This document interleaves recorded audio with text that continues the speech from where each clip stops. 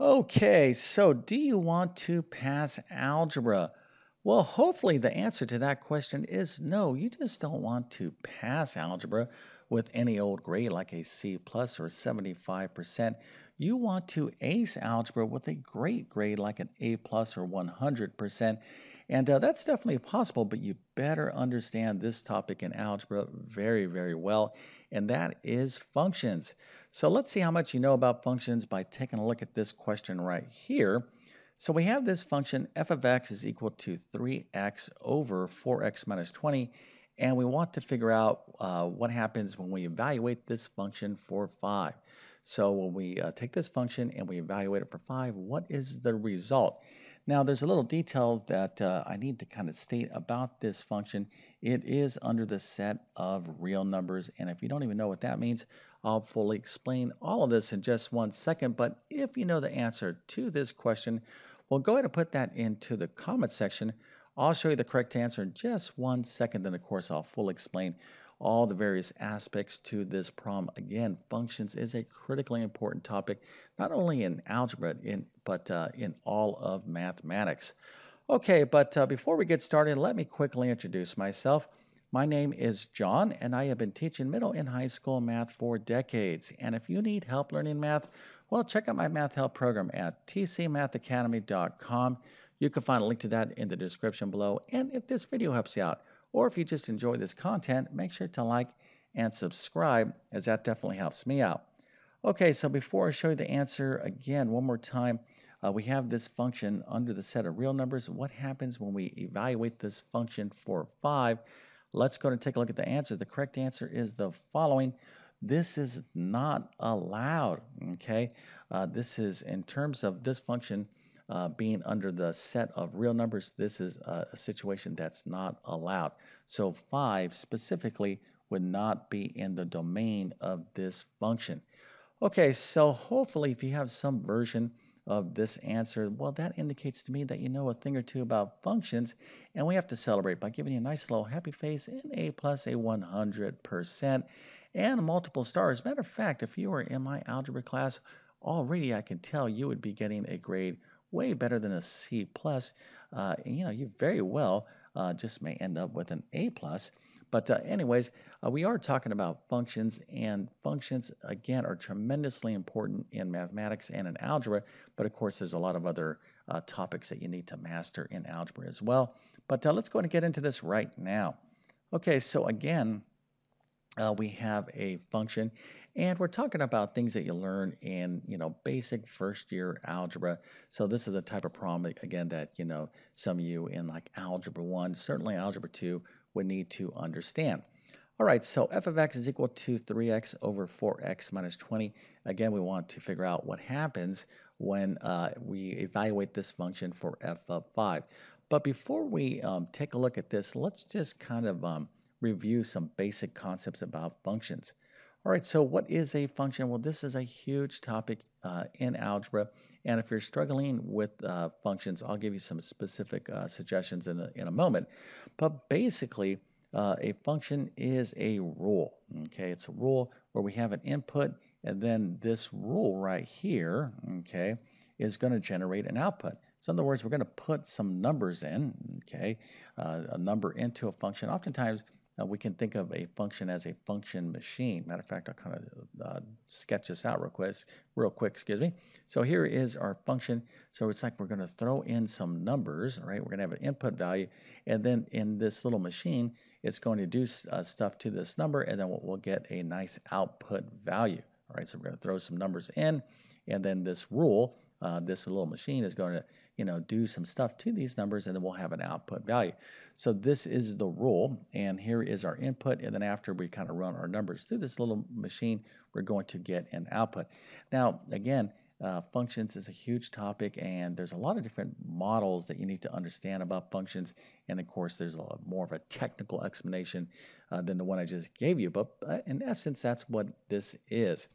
All right, now what we're going to do here is we're going to practice evaluating a function, which means we're going to plug in a number for x.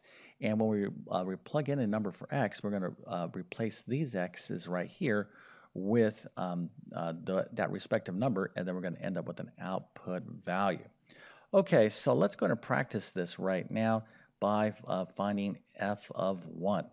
Now, if you didn't really understand functions, but you understood the concepts as I just kind of explained it, well, then you should be able to figure out what f of 1 is. So what you're going to do is you're going to replace 1 for these x's. You're going to replace these x's with 1, and then you're going to do the number crunching here and see what the output value is. Okay, so let's go and do that right now. So f of 1 would be equal to the following. Okay, so remember these were x's. So here was our x, this was an x, and this was an x. So we're going to replace all these x's with 1. And anytime you're evaluating a function, always use parentheses to replace your value. So this is going to be 3 times 1 over 4 times 1 minus 20.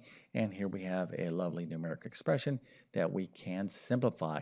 All right, so not too difficult. So f of 1 is going to be equal to 3 times 1, which of course is 3, over 4 times 1 minus 20, which of course is 4 minus 20. And now 4 minus 20 is negative 16. So we have positive divided by a negative. So this whole thing is negative 3/16. So f of 1 is equal to negative 3/16. Okay, so let's just make a couple quick observations here. Now, we were able to plug in the value of 1 into this function. So we're able to plug in 1, and we got an actual number out. So that's really good. That's what we hope to happen in a function. So this means that 1, okay, is part of something called the domain, okay? So again, I'm just kind of roughly going over some basic, well, actually some really important but basic concepts that you need to understand in algebra. And the domain is the set of all numbers that you can plug into a function, because sometimes you cannot plug in certain values into a function, as we're going to see here in a second. But if the numbers that you can plug in to a function where you actually get an output value, all these set of numbers is called the domain. So 1 would be a part of our domain. And the output values that are generated by all these input values is called the range, okay? So the domain is a set of all input values that you can plug into a function, and then all the respective output values is called the range of a function. Again, there's so much more that you need to know about functions, but hopefully you understand these basic concepts. And now we can take the next step, which of course is having you quickly subscribe to my YouTube channel before we go over this f of 5 situation. Now, the reason why I am asking for your support is that I am a math teacher, okay? And as a teacher, the more students I have to teach, well, the happier I am. And I am not afraid to ask for help. And hopefully, you are not afraid to ask for help. And if you're struggling with any aspect of math, whether it's algebra, functions, trigonometry, pre-calculus, geometry, whatever the case is, go find help, okay? Find someone that teaches math in a way you like and understand. In other words, just don't try to figure everything out on your own. I mean, that's good, okay, but there comes a point in time where you need outside assistance. So if I could be any of assistance, right? In other words, if you're getting something out of my YouTube videos, well, then that is fantastic. Subscribe to my channel. That is a way that you can help me help others. And if you're going to do that, hit that notification bell as well. Now, before we finish up, I'm going to just give you some quick suggestions for those of you that are actually studying functions or algebra. I'm going to leave links to my main courses in the description of this video. So I really teach a lot about functions, a tremendous amount in Algebra 1, Algebra 2. You'll find those courses again in the description. And if you really, really want to study advanced functions, if you will, check out my pre-calculus course. Again, this is a tremendously important topic in mathematics. Okay, so now let's go and take a look at what happens when we try to evaluate this function for 5. All right, so f of 5, what is this equal to? Well, we're going to go ahead and try to evaluate the function for 5. So f of 5 is going to be what? Well, we're going to replace these x's with 5, and then we're going to try to do the number crunching. So this is going to be equal to 3 times 5 over 4 times 5 minus 20. So when we do this math, what happens? Well, we're going to end up with 15 over 4 times 5, of course, is 20 minus 20. So we have a problem here in the denominator because 20 minus 20 is 0. And this is a situation that you can never have in mathematics. You cannot divide by 0. So this means that 5 is not allowed in this function. Okay, it's not allowed in the set of real numbers, even like in the set of complex numbers. So the way we would kind of identify that is to kind of state that, hey, listen, you can put anything into this function. So the domain of this function can be all real numbers with the exception x cannot be 5. Okay, so one of the things that you do in algebra is to identify the domain and range of functions.